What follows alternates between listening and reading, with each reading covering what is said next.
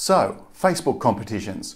Yep, they are really difficult to know what to do and how to do it properly.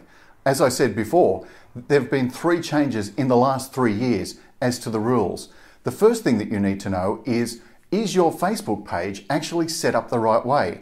Are you running a Facebook business page for your business, or are you running your business through a personal page? Now, I know having a Facebook personal page set up seems like a really good idea. After all, it's easier to gather people to like your page. But if you're doing that, you're breaking Facebook's rules and they will close you down. Facebook are constantly looking for businesses who are doing this. It's against their rules and regulations, so they shut those pages down. So if you are doing that, you've got a bigger problem. You need to get that fixed first before you even worry about a competition. Because after all, why would you want to build up your Facebook page only to have Facebook come in and shut it down? Now, having a business page does change the rules for a competition. You see, you can run a competition on a business page at the moment without any third-party software. However, on a personal page, you do have to run third-party software. It used to be that you had to run third-party software on both, but a recent change has seen that change for business pages only. Now that saves you money, and I really do mean it saves you a lot of money when it comes to running your competition. That's not to say that you shouldn't use them. Third-party software is really quite clever, and it will help you with building up your database in third-party areas, like on your website. However, you don't have to use one compulsorily. But what you've got to do is think about the data. What data do you need? How are you going to gather it? And what are you going to do with it afterwards?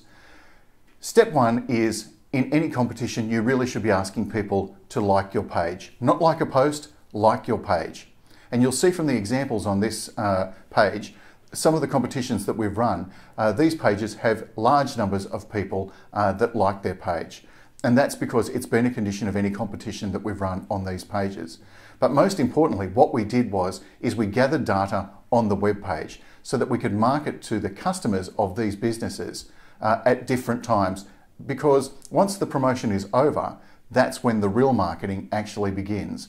The giveaway is just the sweetener so that you can gather the database up. And always think about, when you're doing a competition, what additional information you can gather. It shouldn't just be name, address, phone number. They're the basics. But you should also be trying to get information about who these people are and why they're attracted to your business.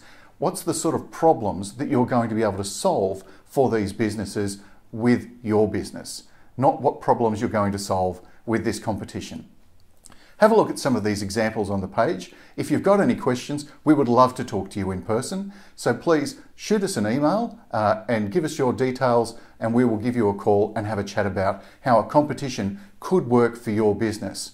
Alternatively, you can also give us a call at Inferno Marketing and Design. We'd love to talk to you so that we can help you solve problems inside your business. If you're genuinely keen to run a promotion for your business using Facebook, then please give us a call. We would genuinely love to talk to you about it and help you get the most out of that promotion.